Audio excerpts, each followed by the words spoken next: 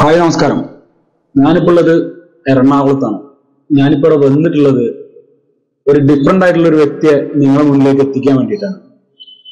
Mentalist ആയിട്ടും magician ആയിട്ടും നിൽക്കുന്ന ഒരാൾ, ജീവൻ എന്നാണ് അദ്ദേഹത്തിന്റെ പേര്. അദ്ദേഹത്തിന്റെ കുറച്ച് മെന്റലിസമായിട്ടുള്ള കുറച്ച് കാര്യങ്ങൾ നിങ്ങളുടെ മുന്നിലേക്ക് എത്തിക്കാൻ വേണ്ടി വന്നതാണ്. കാരണം എന്റെ മനസ്സിലുള്ള ഒരു സംഭവം അവർ പറയും എന്നാണ് അവർ അവകാശപ്പെടുന്നത്. എന്റെ പേര് ജീവൻ എന്നാണ്. മാജിക് ജീവൻ മെന്റലിസ്റ്റ് ആണ് സ്റ്റേജിൽ ഞാൻ വരുന്നത്. നമ്മൾ അധികം സംസാരിച്ച് നമ്മളെ ഇഷ്ടപ്പെടുന്ന കുറെ സബ്സ്ക്രൈബേഴ്സ് ഉണ്ട്, അവരെ ബോറടിപ്പിക്കുന്നില്ല. ഒറ്റ കാര്യമില്ല, എന്താണ് എന്നെ വെച്ചിട്ട് ചെയ്യാൻ പറ്റുക? ഇപ്പം എല്ലാരും പറയും മൈൻഡ് റീഡിങ് ചെയ്യാൻ പറ്റുമോ. ചിലർ പറയുന്നു, ഇപ്പൊ ബ്രോ പറഞ്ഞ പോലെ തന്നെ ഇങ്ങനെ പൈസ കൊടുത്ത് ചെയ്യുന്നതാന്നൊക്കെ പറയും ചിലർ. ഓക്കെ, അപ്പം ശരിക്കും അതിനൊരു പ്രോപ്പർ ആയിട്ടുള്ള ഒരു വേ ഉണ്ട്. സത്യം പറഞ്ഞു കഴിഞ്ഞാൽ ഒരാളുടെ മനസ്സിനെ വായിക്കാൻ പറ്റുമെന്നല്ല പറയുന്നത്, അതാരും പറയുന്നില്ല. അത് ചിലർ പറഞ്ഞുണ്ടാക്കുന്നതാ. മനസ്സിനെ വായിക്കാൻ പറ്റുന്ന ആളാണ്, അത് മാനസിക ശക്തിന്റെ ഒരു കാര്യമില്ല. നമ്മള് എന്താ പറയാ, അവരുടെ തോട്ടിൽ നിന്ന് തന്നെ ചില കാര്യങ്ങൾ പിക്ക് ചെയ്തിട്ട് അങ്ങനെയാണ് നമ്മൾ അവരുടെ മൈൻഡെല്ലാം റീഡ് ചെയ്യുന്ന എഫക്റ്റ് ആയിട്ട് കാണിക്കുന്നത്. നമുക്ക് അങ്ങനത്തെ ഒരു സംഭവത്തിലേക്ക് പോയാലോ? പോവാം. ഇതേ ഞാൻ ഇതിനകത്ത് എന്താ എഴുതിയിരിക്കുന്നത്, don't remember anybody name. Okay, എന്ന് വെച്ച് കഴിഞ്ഞാൽ ഇപ്പം ഞാൻ വേറെ രീതിയിൽ പറയാം. ഇപ്പം ഒട്ടും മനസ്സിൽ ആഗ്രഹിക്കാത്ത അല്ലെങ്കിൽ ഒരിക്കലും ഓർക്കാൻ ആഗ്രഹിക്കാത്ത ഒരാളുടെ പേരൊന്ന് മനസ്സിൽ തിങ്ക് ചെയ്യാൻ പറ്റും, മനസ്സിൽ മാത്രം, പുറത്ത് പറയണ്ട. അത് ആ പേര് നിങ്ങൾ പറയോ? നോക്കാം, ട്രൈ ചെയ്യാം. പറയുകയാണെങ്കിൽ എനിക്ക് പറയുന്ന പോലും ഇഷ്ടമല്ല. അപ്പൊ എന്താ ചെയ്യാ? ആ ആളുടെ രണ്ടക്ഷരം മാറ്റി പറഞ്ഞാൽ മതിയോ? ഓക്കെ, ഒരു പേരായാൽ മതി. നിങ്ങൾ മനസ്സിൽ വിചാരിക്കുന്ന ഞാൻ പറയാൻ ശ്രമിക്കാം. എനിക്ക് ഇഷ്ടപ്പെടാത്ത ഒരാളുടെ പേര്, ആ പേര് എനിക്ക് അത്രത്തോളം ഓർക്കാൻ ഇഷ്ടമില്ല. രണ്ടക്ഷരം മാറ്റി വെച്ചോ, പുള്ളിയുടെ രണ്ട് സ്പെല്ലിംഗ് മാറ്റി വെച്ചിട്ട് വേറെ ഡിഫറെന്റ് നെയിമാണ്, ഒരു കോമൺ നെയിമും അല്ല. കോമൺ നെയിം അല്ല, ഡിഫറെന്റ് നെയിമാണ്. അത്ര ടാസ്ക് ആണോ അത് പിക്ക് ചെയ്യാനായിട്ട്? അതെ. ഒരു ലോങ് നെയിം ആണോ? അല്ല, ഒരു 3-4 അക്ഷരമേ ഉള്ളൂ. ഓക്കെ, എനിവേ ഞാനൊന്ന് ട്രൈ ചെയ്ത് നോക്കാം. ഞാൻ വേറൊരു അദ്ദേഹത്തിന്റെ ഒരു ടൈറ്റ് പേര് മനസ്സിലായിരിക്കാം. ആയിക്കോട്ടെ. ഈസി ആയിട്ടുള്ള നെയിം ആയ അത്ര അടിപൊളിയായിരുന്നു. നമുക്ക് പിക്ക് ചെയ്യാനായിട്ട് അത്ര കോംപ്ലിക്കേറ്റഡ് തോന്നുന്നില്ല കിട്ടുന്നത്. ഒരുപാട് കുഴപ്പിക്കരുത്, അങ്ങനെയുള്ള സംഭവം ഉദ്ദേശിക്കുന്നത്. ഓക്കെ, ഇവിടെ ഞാനൊരു ചെറിയൊരു ലൈൻ ഇട്ടിട്ടുണ്ട്. ബ്രോ, ഞാൻ കാണാതെ ജസ്റ്റ് ആ നെയിം കൂടെ എഴുതാം. ഇപ്പൊ ചിലര് പറയാറുണ്ട് ഇതിങ്ങനെ ഡയറക്ട്ലി പോയിട്ട് അവരുടെ മൈൻഡ് വായിക്കാൻ പറ്റും. അത് എപ്പോഴും പോസിബിൾ അല്ല. നമ്മൾ ടീച്ചേഴ്സ് നമ്മൾ കുട്ടികളുടെ അടുത്ത് പറയുന്നുണ്ട് ചെറുപ്പം മുതൽ എഴുതി പഠിക്കട. കാരണം അത് എഴുതി പഠിച്ചാലാണ് നമുക്ക് കുറച്ചു കാലം കഴിയുമ്പോൾ നമ്മുടെ മൈൻഡിൽ ഇരിക്കത്തുള്ളൂ. ഇങ്ങനത്തെ കുറച്ച് പോസിബിലിറ്റീസ് വെച്ചിട്ടാണ് നമ്മൾ ഇങ്ങനത്തെ കാര്യങ്ങളൊക്കെ ഒന്ന് മനസ്സിൽ നിന്ന് റീഡ് ചെയ്യാൻ ശ്രമിക്കുന്നത്. ഇതിപ്പോ എന്നെ കാണിക്കേ വേണ്ടത്, ഇത് എഴുതുന്ന എന്തിനാന്ന് വെച്ചപ്പോ എന്റെ മൈൻഡിൽ റീഡ് ആയിട്ടിരിക്കുകയാണ്. ഓക്കെ, എന്നെ കാണിക്കണ്ട, ജസ്റ്റ് ഈ നെയിം എഴുതാം. എന്നിട്ട് അതേപോലെ തന്നെ ഇംഗ്ലീഷിൽ എഴുതിയാൽ അത്ര അടിപൊളി. ഓക്കെ, എന്നിട്ട് ജസ്റ്റ് അതുപോലെ അങ്ങനെ ഫോൾഡ് ചെയ്യാം, എന്റെ തരാം. ഓക്കെ, ക്യാമറയിൽ കാണിക്കണ്ടേ?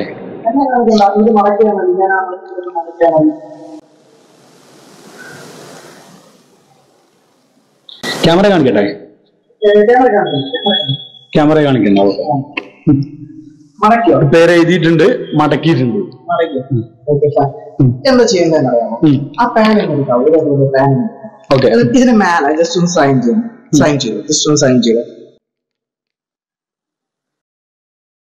Completely your choice. ഈ സൈന് ഇനി മാറ്റാൻ പറ്റില്ല, അല്ലെ? സൈനും മാറ്റാൻ പറ്റില്ല, ഇതിനകത്ത് എഴുതിയിട്ടുള്ള ഒരാളെ പേര് മാറ്റാൻ പറ്റില്ല. കംപ്ലീറ്റ്ലി നിങ്ങളുടെ കയ്യിൽ പിടിക്കാം. പിടിച്ചോ, പോക്കറ്റിൽ വെക്കണേ പോക്കറ്റിൽ വെച്ചു.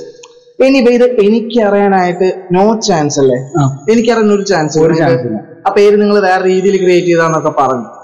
അത് അവരുടെ ടൈറ്റ് പേരും കൂടിയാണ്. ആണോ? Okay, fine. ഞാനായിട്ടൊന്ന് കമ്മിറ്റ് ആയാൽ എനിക്കത് റീഡ് ചെയ്യാൻ പറ്റുമെന്ന് ശ്രമിക്കാം. ഓക്കെ, ആ ഫസ്റ്റ് ലെറ്റർ ഒന്ന് മനസ്സിൽ think ചെയ്യാവോ? First letter only. Okay, ABCDFGHIJKLMNPQRSTUVWXYZ. നിങ്ങൾക്ക് ക്യാമറയില് ഇപ്പൊ എനിക്ക് പെട്ടെന്ന് പിക്ക് ചെയ്യാൻ പറ്റുമോ? ക്യാമറയിൽ നിങ്ങൾ നോക്കിക്കഴിഞ്ഞാൽ നിങ്ങൾക്ക് അത് മനസ്സിലാവും. ഞാനൊരു ലെറ്റർ ഇവിടെ എഴുതുന്നുണ്ട്. ഓക്കെ, ആ ഫസ്റ്റ് ലെറ്റർ എന്താണെന്ന് പറയാവോ ലൗഡ്ലി? പി ആണോ?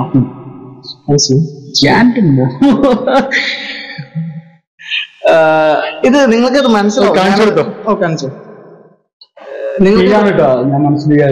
അത് സത്യത്തിൽ നിങ്ങൾക്കത് മനസ്സിലാവും. കാരണം ഈ വീഡിയോയില് ഞാൻ ABCD ചെലിക്കുന്ന സമയത്ത് പുള്ളിക്കാരന്റെ എക്സ്പ്രഷൻ ചേഞ്ച് ആവുന്ന ചിലപ്പോൾ അത് മനസ്സിലായി കാണും. ഞാൻ എക്സ്പ്രഷൻ ഇടാൻ ശ്രമിച്ചിട്ടില്ല. ഇത് വളരെ റെയർ ആയ ഒരു നെയിമാണോ? അത് ജസ്റ്റ് മൈൻഡ് ഞാൻ റീതോണ്ടിരിക്കാവോ ബ്രോ? ഇതിനകത്ത് എവിടെയെങ്കിലും യു വരുന്നുണ്ടോ? എനിക്ക് എക്സാക്ട്ലി ആ നെയിമായിട്ട് കിട്ടില്ല, കാരണം നിങ്ങൾ പറഞ്ഞത് ഇച്ചിരി ടഫുള്ള ഒരു നെയിമാണ്. ഓക്കെ, അപ്പൊ എക്സാക്ട്ലി അങ്ങനെ കിട്ടിയിട്ടില്ലെങ്കിലും ഞാനൊരു നെയിമോട് എഴുതി വെച്ചിട്ടുണ്ട്. എനിക്കത് എക്സാക്ട്ലി ആണോ?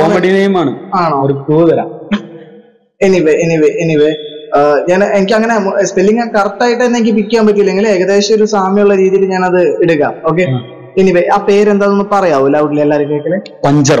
പഞ്ചർ.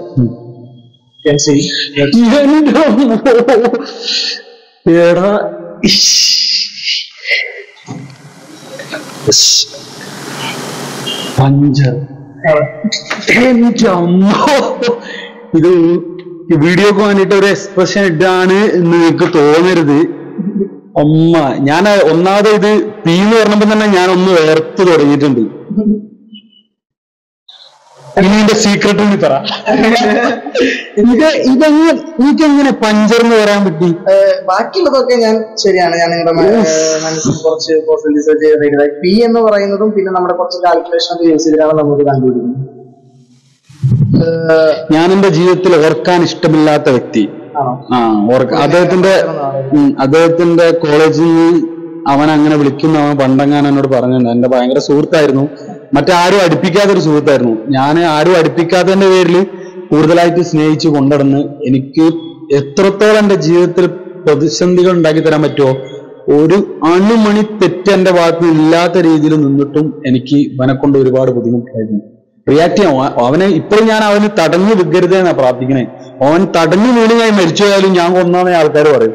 അതിന് മാത്രം ഉപദ്രവിച്ചിട്ടില്ല. എന്റെ മോനെ ഞാൻ എന്താ പറയാ, ഒരു രക്ഷയില്ല. ഞാൻ കിളിപ്പാറി ഇത് എന്ത് പ്ലാന് ഇനിയിപ്പൊ അങ്ങനെ തോന്നിയാൽ തന്നെ കുഴപ്പമില്ല. ഇതെങ്ങനെ ചാൻസ് ഇല്ലല്ലോ, നിങ്ങളുടെ പോക്കറ്റിൽ പേരാണ്. ഒരിക്കലും അത് കാണിച്ചു കൊടുക്കണ്ടേ? ഞാൻ എഴുതി വെച്ച പേരുതാ. ക്യാമറ സൂം ആയി സൈൻ ചെയ്തതാ. പഞ്ചർ. എങ്ങനെ പഞ്ചർ എന്നുള്ളൊരു നെയിം എങ്ങനെ എനിക്ക് കിട്ടി?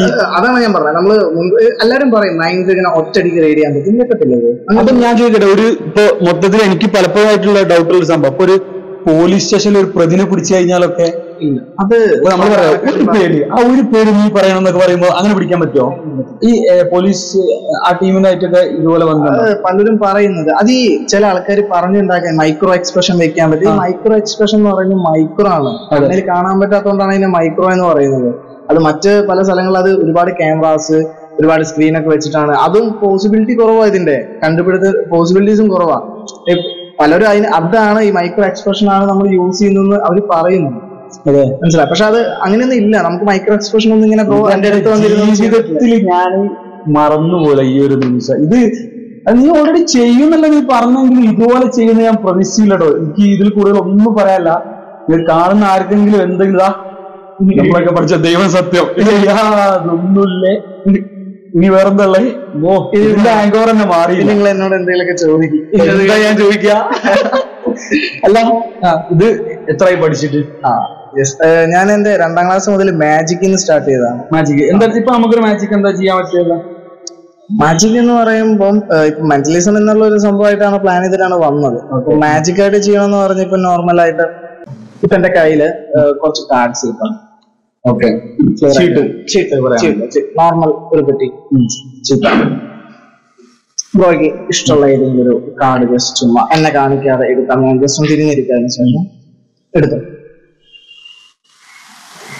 കാണിക്കാൻ പറ്റില്ല, എന്നെ കാണിക്കണ്ട.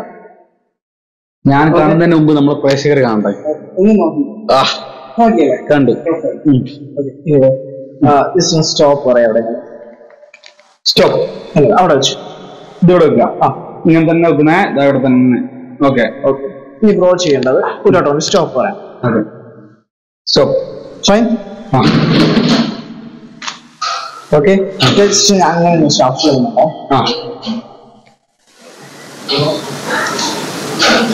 completely your choice. ബ്രോന്റെ കാർഡ് എന്താണ് അറിയത്തില്ല. ഓക്കെ, ബ്രോന്റെ കാർഡാണ്, ബ്രോയ്ക്ക് അറിയാൻ ഒരു ചാൻസും ഇല്ല. അല്ല, എല്ലാം ഡിഫറെന്റ്. നിങ്ങൾക്ക് അറിയില്ല? ബ്രോയ്ക്ക് അറിയാം, എനിക്ക് അറിയത്തില്ല അല്ലെ. ഓക്കെ, സോറി കേട്ടോ. കംപ്ലീറ്റ്ലി ബ്രോന്റെ ചോയ്സ് ആയിരുന്നു. ഞാൻ ഒരിക്കലും ഫോഴ്സ് ചെയ്യോ അങ്ങനെ ഒന്നും ചെയ്തിട്ടില്ല. കംപ്ലീറ്റ്ലി ബ്രോന്റെ തന്നെ ചൂസ് ആയിട്ടുള്ള ഒരു തീർച്ചയായും. ഓക്കെ, ആൻഡ് എന്താ സംഭവം എന്നറിയോ ബ്രോ? ഞാൻ ജസ്റ്റ് ഒന്ന് സ്നാപ്പ് ചെയ്ത് കഴിഞ്ഞാൽ ബ്രോന്റെ കാർഡ് ഏറ്റവും ടോപ്പിൽ വരും. സ്നാപ്പ്. ഇതാണോ ബ്രോന്റെ കാർഡ്? അല്ല. 7 of hearts അല്ല. ഷുവർ ആണല്ലോ? ഇതല്ലല്ലോ. ഓക്കെ, ഇത് ടോപ്പിലും വരുന്നോട്ടെ. 7 of hearts അല്ലല്ലോ? ഷുവർ അല്ലേ? കയ്യിൽ നിന്ന് ഇങ്ങനെ പിടിക്കാം. ഓക്കെ, 7 അല്ലല്ലോ? ഷുവർ അല്ലേ? ഓക്കെ, ഞാൻ വേറൊരു കാർഡ് എടുക്കാം. 7 ഇപ്പൊ ബ്രോന്റെ കയ്യിലിരിപ്പുണ്ട്. ഏതായിരുന്നു കാർഡ് ഒന്ന് ചുമ്മാ പറഞ്ഞാൽ മതി. ഒന്ന് പറയാമോ? പറഞ്ഞ ക്യൂണാണോ? ഷുവർ ആണോ? ജാക്ക് അല്ലല്ലോ? ഓക്കെ, ഞാൻ ബ്രോന്റെ എക്സ്പ്രഷൻ വെച്ചിട്ട് മെന്റലിസ്റ്റ് ഒക്കെ ഉള്ള കാരണം കൊണ്ടാണ് എനിക്ക് പെട്ടെന്ന് കിട്ടിയത്. ഓക്കെ, ജാക്ക് ആണ്. ഓക്കെ, ജാക്ക് ഏതായിരുന്നു? സ്പീഡ് ആണോ ക്ലെവർ ആണോ? എനിവേ ഞാൻ വെച്ച 7 അല്ലല്ലോ? അല്ലല്ല. ഓക്കെ, എനിവേ എന്റെ വേറെ കാർഡ് കിട്ടും. 1, 2 and 3 really fast to hear and just അല്ലടാ, നീ ആദ്യം എന്റെ കയ്യിൽ 7 അല്ലേ തന്നേ? എടാ, നിങ്ങൾക്ക് പലതും ചെയ്യാൻ പറ്റും. എന്താ കംപ്ലീറ്റ് ഡിഫറെന്റ് അല്ലേ കാർഡ്? എന്തെങ്കിലും മാജിക് അല്ലേ? അവര് കണ്ടല്ലേ, ഒരു ചേഞ്ച് നമ്മൾ ചെയ്തില്ലല്ലോ. നേരെ വെക്കുന്ന നോർമൽ കാർഡ്സ് അല്ലേ? Normal cards. ഇതിന്റെ ഉള്ളിൽ ഒന്നുമില്ല. നമ്മള് നമ്മളെ കണ്ടിട്ട് തന്നീനെ. ആദ്യം തന്നെ ഒന്ന് പെട്ടെന്ന് കൺഫ്യൂസ് ആയിട്ടുണ്ട്. ഞാനും പെട്ടുപോയി. ക്യൂണോ? പാളിയില്ലേ? എനിക്ക് ഞാൻ ഇതിനോട് വലിയ ബന്ധമില്ലാത്ത ആളായതുകൊണ്ട് അപ്പോഴാണ് നമുക്ക് മൈൻഡ് റീഡിങ് യൂസ് ചെയ്യാൻ പറ്റിയത്. അതെ, അത് എനിക്ക് അങ്ങനെ പിടിക്കാൻ കിട്ടില്ല. അതാണ് സംഭവം. ഏതായാലും അത്ഭുതം. എനിക്ക് അത് മാത്രമല്ല, എന്നെ സംബന്ധിച്ച് ഇത് വലിയൊരു അത്ഭുതമാണ്. ഇനിയും നേരത്തെ ചെയ്തിട്ടുള്ളത് എനിക്ക് തീരെ ഓർക്കാൻ ഇഷ്ടമില്ലാത്ത ഒരാളുടെ പേരാണ്.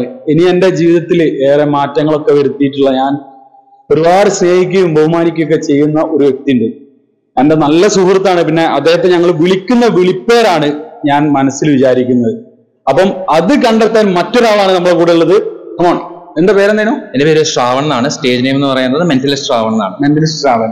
അപ്പൊ ആളെന്നോട് പറഞ്ഞിട്ടുള്ളത്, നിങ്ങൾക്ക് 100% ഇഷ്ടമുള്ള, ഞാൻ എന്റെ ജീവിതവുമായിട്ട് വളരെ ബന്ധപ്പെട്ടിട്ടുള്ള ഒരാളുടെ പേരാണ് ഇദ്ദേഹം പറയാമെന്ന് പറഞ്ഞിട്ടുണ്ട്. അപ്പൊ പറയുമല്ലേ എന്ന് നമുക്ക് നോക്കാം. ഓക്കെ, ഇതൊരു ജേർണി പോലെ പോകുന്ന ഒരു യാത്ര പോലെ പോകുന്ന ഒരു കാര്യമാണ്. ഞാനൊരു കാര്യം തരാം. എന്റെ കയ്യിനകത്ത് ഒരു ബാഗ് ഉണ്ട്. ജസ്റ്റ് ആ ബാഗിനകത്ത് ഞാനൊരു ലെറ്റർ പോലെ എഴുതി വെച്ചിട്ടുണ്ട്. ഒരു മെസ്സേജ്. ഇപ്പൊ വിചാരിക്കുന്ന ആൾ ആരാണോ ആൾ കൊടുക്കാൻ വേണ്ടി ഒരു മെസ്സേജ് ആണ്. ജസ്റ്റ് മെസ്സേജ് ഫില്ല് ചെയ്യണമെങ്കിൽ അയാൾ നേരത്തെ ചെയ്ത പോലെ തന്നെ ജസ്റ്റ് ഒരു മെസ്സേജ് ആണ്. എന്നെ കാണിക്കണമെന്നില്ല. ജസ്റ്റ് ഇതിനകത്ത് പേര് എഴുതിയിട്ട് ജസ്റ്റ് ഈ ബാഗിനകത്തോട്ട് വെച്ച് കവർ ചെയ്താൽ മതി. ബാഗിനകത്തോട്ട് വെച്ചിട്ട് കവർ ചെയ്യാം. നിങ്ങൾ തിരിഞ്ഞു. ഓക്കെ.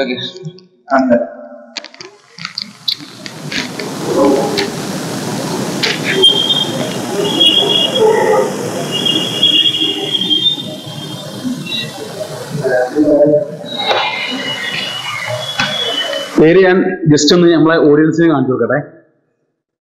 ഇതാണ് ആ പേര്. പുറത്ത് ഞാൻ ഒരു ഒപ്പും ഇട്ടിട്ടുണ്ടേ.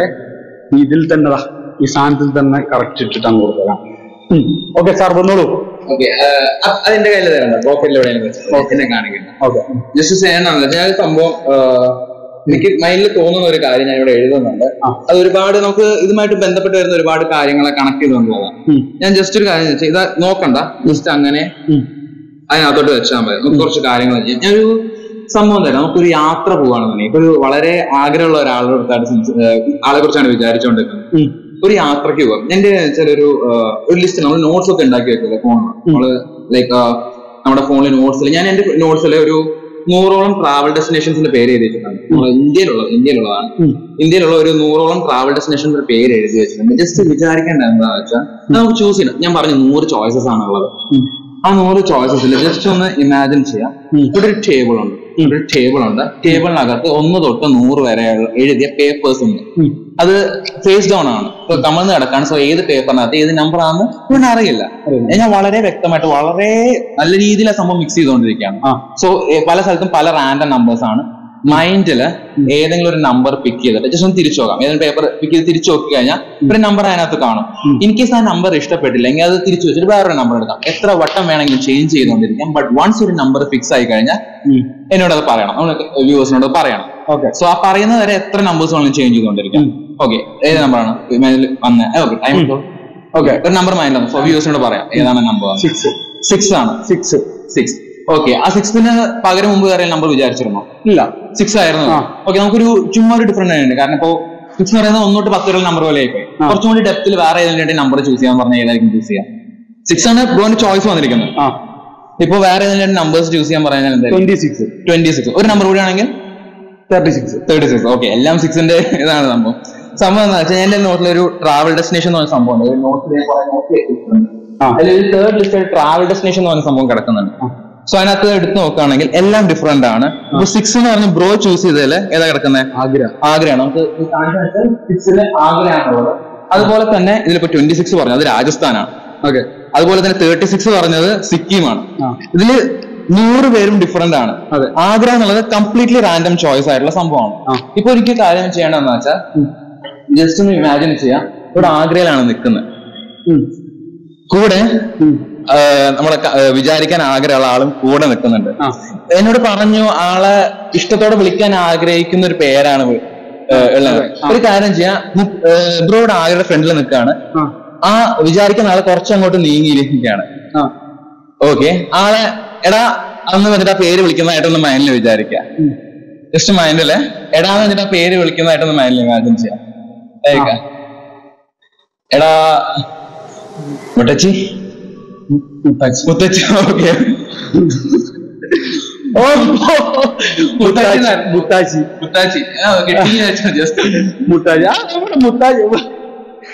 അത് എന്റെ ശംഷീദ് പറഞ്ഞിട്ട് തന്നെ ഈ ഫീൽഡിലേക്ക് ഇൻട്രൊഡ്യൂസ് ചെയ്തിട്ടുള്ള വ്യക്തിയാണ്. ശംഷീദ് അവൻ എന്നെ എപ്പോഴും മുത്താച്ചി എന്നാ വിളിക്കുക. മുത്താച്ചി. ഓക്കെ, അതുകൊണ്ടാണ് ആ പേര് മുത്തച്ചി.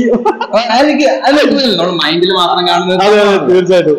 പക്ഷേ ഇതെന്താ സംഭവം, ഇതെന്തെന്നാത് ഇതൊന്നും തിരിയുന്നില്ല. ഓക്കെ, ആഗ്ര ഡിഫറെന്റ് ചോയ്സ് ആണ്. ഷാഫി ഖാന്റെ ഡിഫറെന്റ് ചോയ്സ് ആയിരുന്നു ആഗ്ര. ഓക്കെ, ഷാഫി ഖാന്റെ റാൻഡം ചോയ്സ് ആയിരുന്നു ആഗ്ര എന്നുള്ളത്. മുത്തച്ഛൻ എന്നുള്ള പേര് വിചാരിക്കുന്നത് എനിക്ക് പറയുന്നത് നമ്മൾ ജസ്റ്റ് വിചാരിച്ചപ്പോൾ ട്രൈ ചെയ്തൊക്കെയാണ്. ഞാൻ എല്ലാം തുടങ്ങുന്നതിന് മുമ്പ് ഒരു പേപ്പർ കയ്യിൽ വന്നിട്ടാണ് പോക്കറ്റിനകത്ത്. ഒന്നത് എടുത്ത് വായിച്ചു നോക്കാവോ? എന്റെ മോനെ, ലാസ്റ്റ് പേര് മുത്തശ്ശി ആഗ്ര. അത് വായിച്ചു കൊടുക്കോ? Dear Shafi bro, enjoy your journey to Agra വിത്ത് മുത്തശ്ശി. അത് ഒന്നും പറയാല്ല, ഗംഭീരം. എന്താ അതൊക്കെ, ഇതെന്താ സംഭവം? ഒന്നും പറയാല്ല. ഞെട്ടിച്ചേമ പിന്നെ ഞെട്ടിക്കൊണ്ടിരിക്കുക. 2 മുതലിനെ കാണാൻ പറ്റി നിങ്ങളുടെ മുന്നിലേക്ക് ഒന്ന് എത്തിക്കുകയാണ്. എവിടെങ്കിലും ഇവിടെ കൊച്ചി ഭാഗത്ത് എവിടെങ്കിലും കണ്ടാൽ പിടിച്ചെടുത്തോളണം, എന്തെങ്കിലുമൊക്കെ ചെയ്യിപ്പിച്ചോളണം. ഭയങ്കര എക്സ്പീരിയൻസ് ആണ്.